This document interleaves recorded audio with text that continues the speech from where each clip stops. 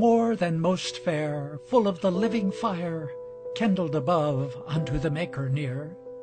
No eyes but joys in which all powers conspire, that to the world naught else be counted dear.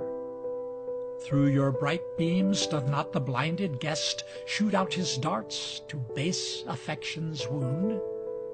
But angels come to lead frail minds to rest in chaste desires, on heavenly beauty bound.